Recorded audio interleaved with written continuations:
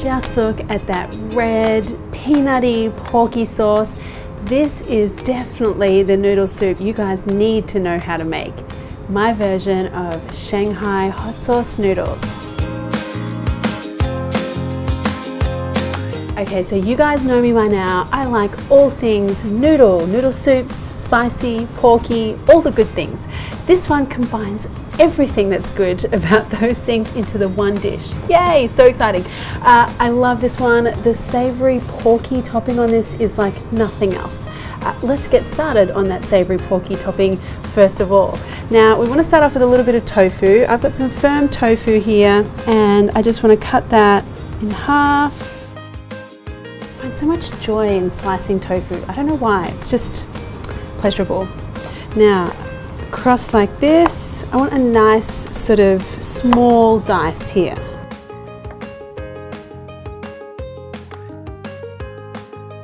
And now let's get into the wok.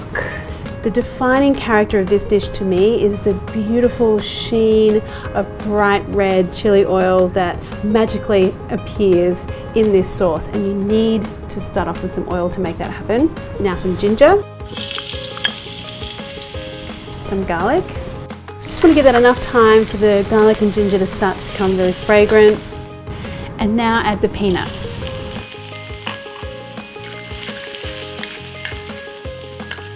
Now I'm going to add in the pork. Now here in Thailand, the fatty pork, or what I call the good stuff, comes standard. Now if you're using a leaner pork here, just be aware you won't get as much of that beautiful sort of red sheen on the top of the soup at the end, so you might want to add a little bit more oil. Now I want to let this pork sizzle away so that we render out some of that good fatty stuff that has all the flavour. Now I need to add in the doubanjiang. So this is a bean and chili paste that you're going to need to search out at an Asian grocer or have a look online. But this is what gives us the beautiful red colour and also the characteristic savoury, salty umami flavour in this dish. Now I know not all of you are going to be able to get a hold of this, so what you can do is use Korean gochujang paste at a pinch. It's going to be a slightly different flavour. It's going to give you a good flavour nonetheless and that really beautiful red colour. Now the real secret to cooking this dish, I think, is being a little bit patient in between adding the different ingredients. I really want the chili paste to kind of cling to and really season that pork mix before I add anything else. So I'm going to let that simmer away just a couple of minutes before I start adding extra bits and pieces.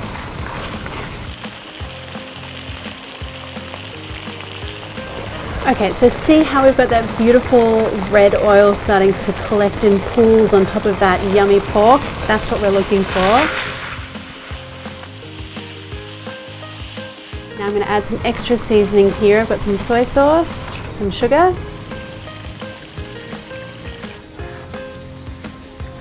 and then I want to deglaze that pan with a little bit of Chinese Shaoxing wine. You could leave the cooking wine out if you want to, but I love the little bit of extra flavour it gives. Now again, allow that pork to really take on all of those seasonings and the flavour, and you'll be able to smell as it cooks, the cooking wine aroma will start to dissipate. That's what I'm waiting for. So now I'm going to add in some chicken stock, and just a little bit to start with. And again, let's let this pork do its thing. We're giving a lot of love to this sauce, guys, but it's going to be totally worth it in the end. So let that simmer for another 3 or 4 minutes until the liquid has almost all but evaporated. Alright, so the one problem with this dish is having to wait around for so long when it smells so good. We're nearly there, guys. Alright, some more chicken stock here. Oh, look at that colour, so gorgeous. Now I want to let this bubble away for 30 minutes to really develop all those awesome flavours. come back soon. So my pork is now a few minutes away. I'm gonna get my noodles done. Now I'm using these Chinese wheat noodles here. Basically you're looking for a noodle that's about the sort of thickness of angel hair pasta. Into some boiling water. Now these don't take long to cook, and there is nothing worse than an overcooked soggy strand of noodle. So be vigilant. Now when these are just tender, I'm going to pull them out.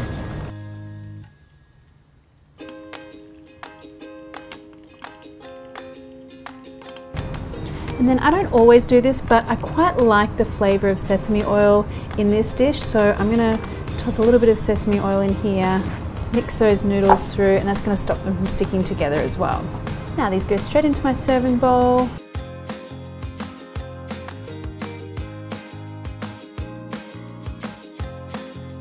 And now let's take a look at our beautiful porky sauce. You can see the liquid here has reduced by about a third, which means we're getting some good concentration there.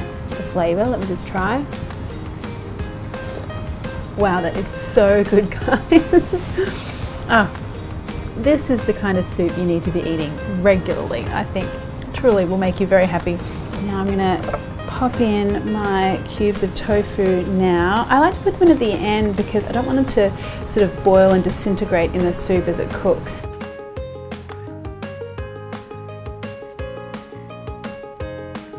I'm going to do a little bit of adjusting here. I'm going to add a little bit more chili powder for my liking and a pinch of salt.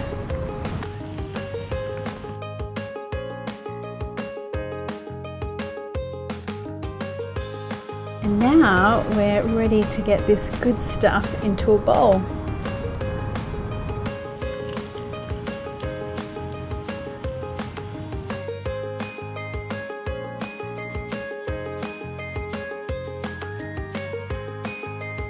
A little sprinkling of spring onion just to finish everything off. And there you go, guys. Look at that little, or large in my case, bowl of heaven right there. Noodle soups make me so happy, especially spicy ones.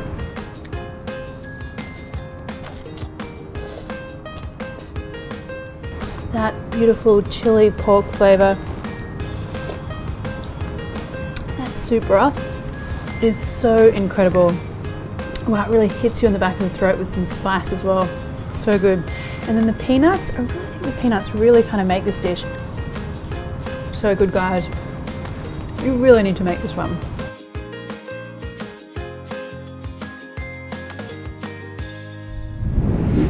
Okay guys, here we go. This is my ultimate Chinese lemon chicken. It's fresher, it's lighter, and we're gonna make it all happen without that stodgy Chinese takeout batter. But first, let's marinate the chicken. So I've got some chicken breast here, and I'm gonna add some light soy sauce and just the egg white. Using that egg white instead of the whole egg is gonna keep everything lighter, which is what we're going for. And then I want a little splash of Chinese Shaoxing wine. Now this is a really fragrant Chinese cooking wine. If you can't find it, just use dry sherry, but a lot of major supermarkets have this in the Asian section now, or just head to your Asian grocer. And you just want to mix that through. Now give that a fairly robust mixing. We do want to break up that egg white, and you can see that this mixture is really quite wet, and that's going to be really important a little bit later when we're making the crispy coating for the outside of our chicken. Now we just let that chicken luxuriate for a little while, about 20 minutes. And now for the lemon sauce itself. Now I'm going to keep the lemon part and the rest of the sauce separate. We're going to add the lemon a little bit later. So I'm going to start off with some chicken stock, and we want some soy sauce and sugar. Just mix that through a little. And now for the lemon. So I'm going to use the lemon zest as well. That's going to give us a really lovely tangy hit for our sauce. And now the juice. Just scoop out some of those little stray seeds. And now for the technique that's really special here. We're going to make our crispy coating with zero batter. So I'm going to pour all of the chicken and all of that liquid into the flour, and that extra liquid, that's what's going to make all these little craggly little bits all around our chicken and make that really crispy. So you'll see what I mean when I mix that through. and just smush and massage all of that sauce and the flour together. Okay, now just pick up these individual pieces, give them a bit of a squeeze, make sure we've got lots of little craggly bits sticking to each piece. Now just gently shake off any excess flour from that chicken and put those into some hot oil. There's something so deliciously satisfying about frying chicken. Now don't overcrowd your pan, just add in enough so that every little piece has their own little bit of personal space. And these will take about 3 minutes until they're lovely and golden. And look at that, look at those crispy little crunchy bits that we've got on the outside of our chicken. Ah, so good. And now for the final part. Get your wok nice and hot, add in some oil, some garlic, some finely grated ginger. Just give that a bit of a mix, and then we add in the sauce. Stir that through, just make sure all of that sugar's dissolved, and then we're just gonna simmer this for a few minutes, let it bubble away and just thicken up a little bit and develop some flavors. And now for the lemon juice, we've saved that till last because that's gonna keep it really nice and fresh and tangy. If we added it in at the beginning, it would lose all of that beautiful flavor. And then straight away we want to add in our mixture of cornstarch and water. And then look at that, just like magic, we have a beautiful, thick, glossy lemon sauce. Now for the chicken. Stir all of that through and look at how amazing and glossy and beautiful that looks. Oh, just divine. And then to finish off, we want a few little decorative lemon slices and some spring onion and a final sprinkling of sesame seeds.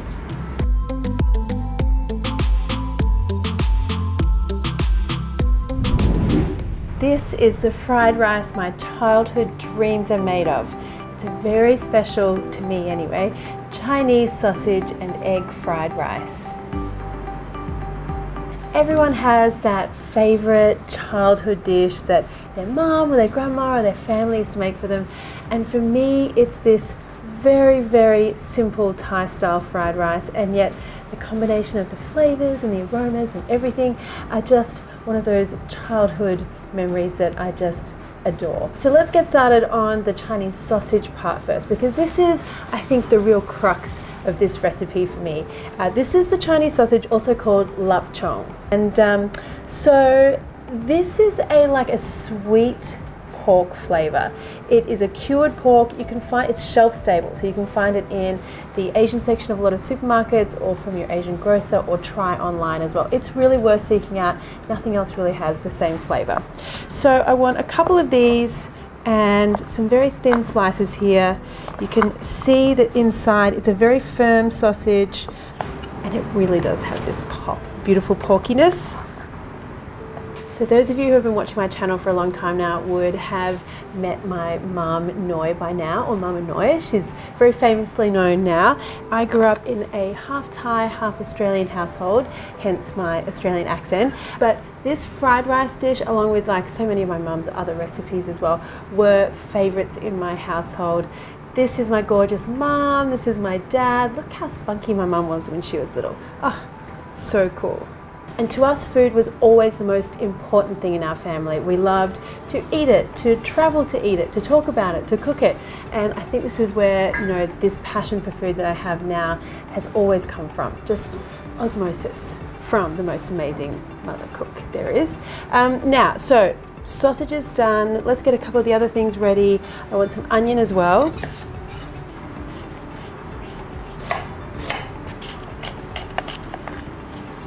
And I want some spring onion here as well. I think the combination of the two onions is important here. The spring onion kind of adds a more intense oniony flavor, whereas the brown onion kind of turns a little bit sweet in the dish. And now I also want some eggs.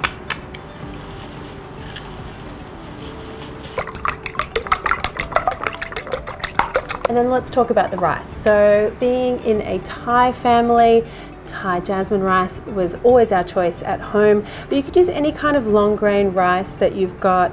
I like to make it the day before if I can and keep it in the fridge, and that makes it kind of loose and firm. I've also got a video on how to make rice, especially for fried rice, on my YouTube channel if you want to check that out. And now we're ready to get everything into the wok. I want to get this wok smoking hot, people. I want it to really char and give that kind of smoky flavor to the fried rice.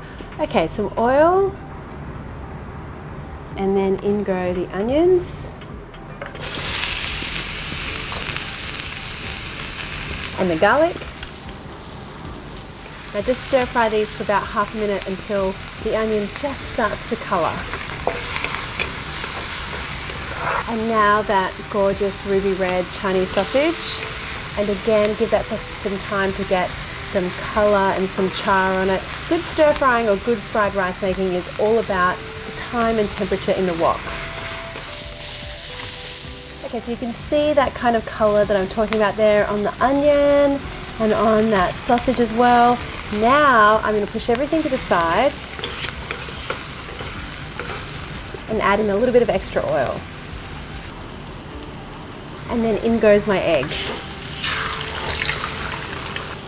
So you want to give this egg a chance to form its own little omelette here. This is in lieu of doing the omelette separately, which I find is such a waste of time when you can just get it all done properly in the pan at once. So I like to just move the egg around, swirl the pan, try and give it as much heat and contact as possible. And when it's almost set, now we flip it over. Okay, mix everything through. Time for the rice. Soy sauce, fish sauce, and for me, always a non-negotiable for Thai fried rice, a little bit of white pepper. And look at that glorious kind of autumn colour. I love that. Just makes you want to dig right in.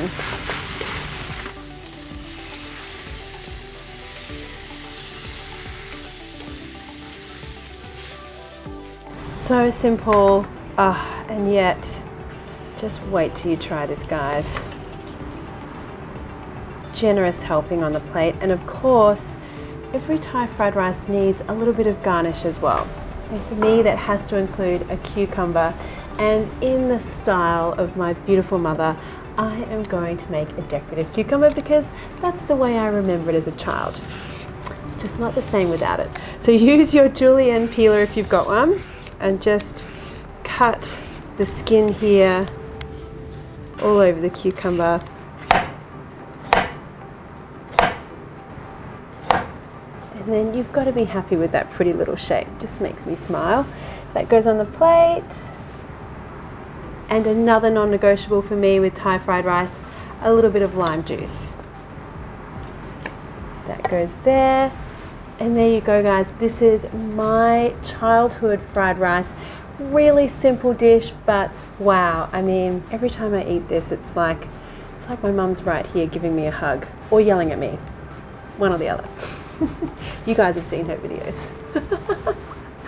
Now I want some lime juice on here. Okay, I gotta get some pork and some egg here.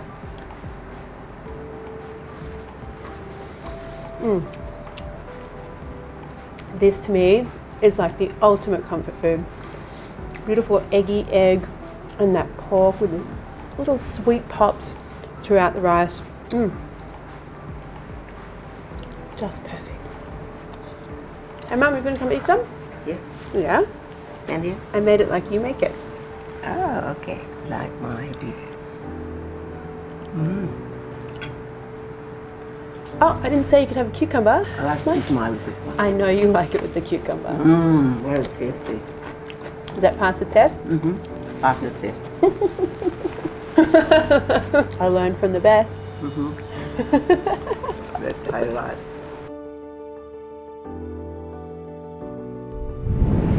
Sticky, honey, caramelized prawns. This is my lighter, crispier remake of that restaurant classic, honey prawns.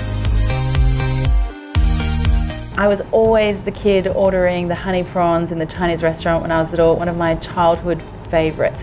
Today I'm going to be doing like this sort of lighter, crispier kind of version that you guys can make at home really easily. So first off, we're going to start off with the prawns. Now I've got some really beautiful large tiger prawns here, but whatever prawns or shrimp that are local in your area, that's fine to use. I'm a tails on kind of girl, but you could take them off if you like. Now I'm going to add a really good decent pinch of salt. And then I want some Chinese shaoxing or cooking wine. So this is not only going to add some flavor, but it's also going to help crisp things up when those volatile alcohol molecules hit the hot oil. And then because I want this marinade to have quite a lot of liquid, and you'll see why a little bit later on, I'm going to add an egg white to this as well. Okay, now just mix that up. Now just set those prawns aside to marinate while we make our honey sauce. So the base of our sauce is going to be some chicken stock and some soy sauce. And of course, because it's honey prawns, we want to add some honey. And then even though we've got the honey for sweetness, I do find that you need a little bit of white sugar in here as well. The white sugar is going to turn into more of a deep dark caramel than just the plain honey. You'll see what I mean when we put it into the wok. Now give that a really good mix. There's going to be a lot of that honey and sugar stuck to the bottom of the bowl, so make sure that's all mixed through. Okay, so getting back to our prawns. Now tip the whole lot, all of that marinade liquid and all the prawns into your flour. And this is where we make our crispy coating. So traditionally, the restaurant version has that sort of thick batter around the outside of the prawn. We're doing away with that for my version. We're just going to have a really firm, crispy coating on the prawn instead of a kind of stodgy batter. Now, because of the extra liquid in our marinade combining with that flour, you can see we've got all these little craggly bits and pieces stuck to our prawn, and that's going to get super crispy once it hits the hot oil.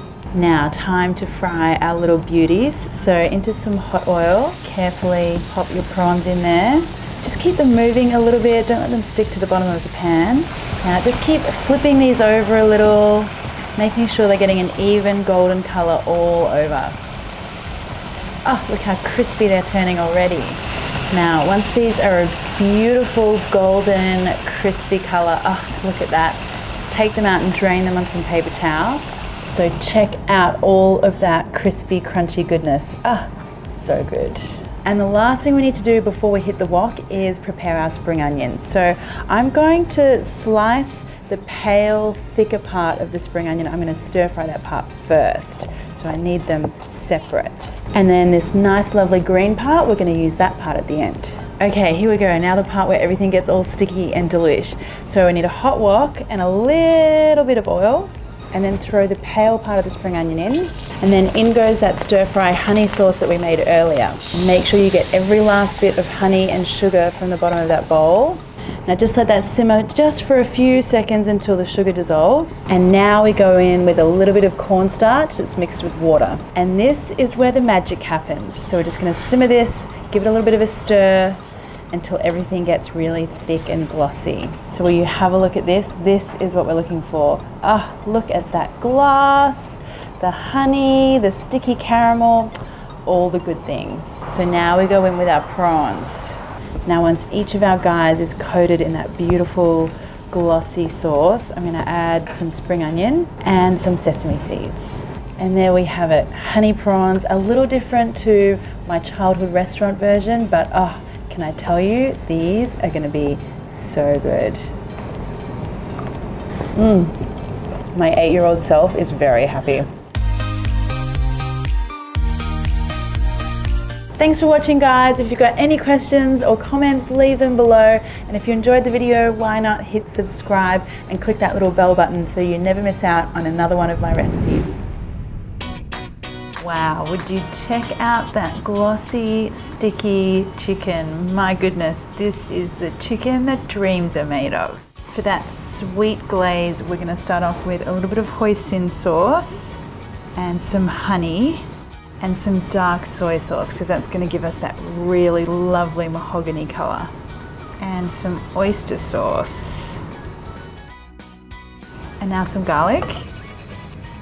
And then finally some Chinese 5-spice. So I'm using my homemade Chinese 5-spice, and I've got a recipe for this on my YouTube channel. So just 2 good spoonfuls of that, and give that a mix. Such a simple marinade, and it is gonna do magical things. So now for the chicken, and to get that really glossy stickiness, you really want chicken pieces with the skin on. So whether that's chicken breast or chicken thigh, if you're having trouble finding the pieces with the skin on, just take a whole chicken and you can break that down yourself. But the important part is that chicken skin. Okay, now this needs to marinate for overnight is best, but at least 2 to 3 hours. Okay, now let's see what we've got here. And these chicken pieces have turned a beautiful dark deep color. Almost looks like duck. That's how beautiful and dark they are. Okay, now the best setup for cooking these is to line your baking tray with foil. This marinade is sweet, so it will burn and stick to the bottom of your tray, and no one likes to deal with that when they're washing up. So put down some foil, put a baking rack on top, and then place those chicken pieces nice and evenly spread out.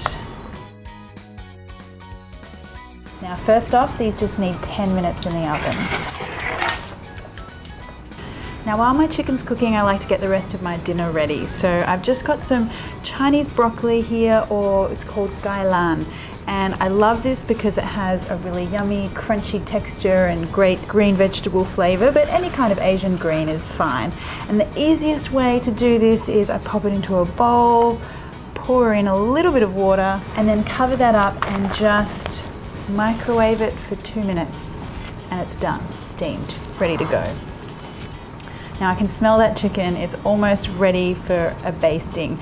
So I'm gonna make a little caramel based sauce here, and I just need some honey, and I'm gonna add in a little bit of dark soy sauce and just mix that around. So these guys are nearly dressed for the party. They just need a little bit more love. So I'm just gonna baste them some of that mixture. Oh, that color is just so tempting. Okay, and back in the oven for another 5 minutes until they're cooked through and just a little charry on the edges.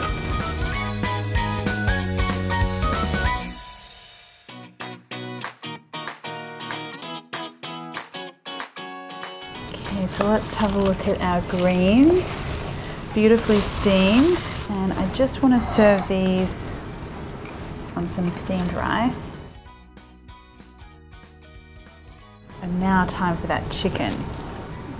What an amazing color, and sticky and glossy. Ah, so joyful.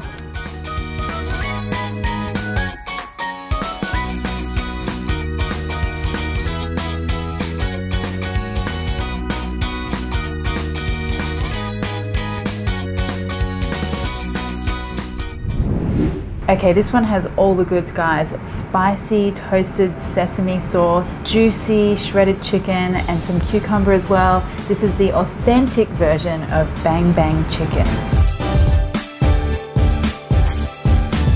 The #1 key factor in making this dish amazing is the poached chicken. Now, poached chicken has a really bad name. It can end up really dry and really stringy. In our case, we want to make it really juicy. Still shredded, but really juicy. So I'm going to show you a couple of techniques for getting that just right.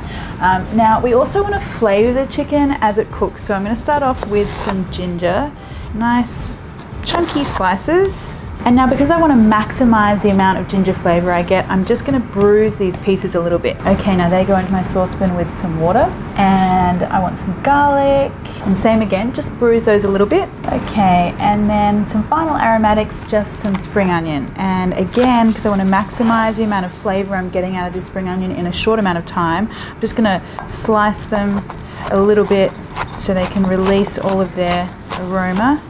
And now for the chicken.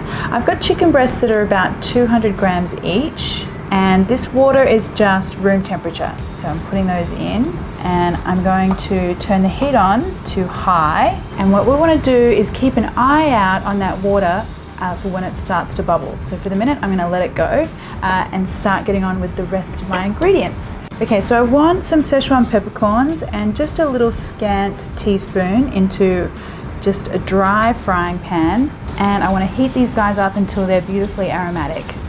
Okay, so these are ready to be ground up. Okay, so you want a really nice fine powder just like that, and I'm going to put that into a small bowl, and this is going to be the start of our dressing.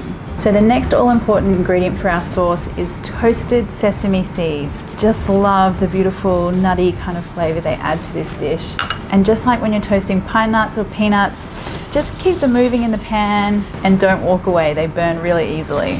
Okay, so these have a beautiful golden sun-kissed color. And now for the rest of the ingredients for the sauce. So a little bit of soy sauce. Ooh, sesame seeds are hot. And a little bit of sesame oil, some vinegar. Now if you can get what's called Chinese black vinegar or dark vinegar from your Asian grocer, that would be the more traditional vinegar to use. I'm just using a plain old white vinegar because I know that'll be easier for you guys to find. And some sugar, some salt, and now I'm going to use some of my homemade chili oil. So I love this stuff. A lot of you guys have made my chili oil. I know because you've been sending me photos and telling me all the different dishes you've been making. You can find the video for this on my YouTube channel. It really is a next level up from the store-bought chili oil. It's full of spices like star anise and cinnamon, and there's bay leaves as well. And it's got a really big spicy kick, which I love. Now let's see how we're going with our dressing. I love this one, guys. It has all the stuff going on here. I've got the chili, I've got the Szechuan peppercorns getting all tingly. So good. Now all the while I'm keeping an eye on my chicken, and I can see it's just started to bubble, the liquid. Now let's have a look. I don't want this to boil rapidly. If you've got a rapid boil, that's when you're going to dry out your chicken breast. So just that little hint of bubble, and I'm going to turn the heat down now. And I'm going to let that cook for 8 minutes. And I'm going to put the timer on just because, you know, when I'm at home and I have the baby running around, I don't put the timer on, I forget things. So you might be the same as me. 8 minutes. So while we're waiting, we can finish off our sauce, and we just want some spring onions. Just a fine slice on those. This is smelling so good already. I can smell that lovely sesame and the spring onions.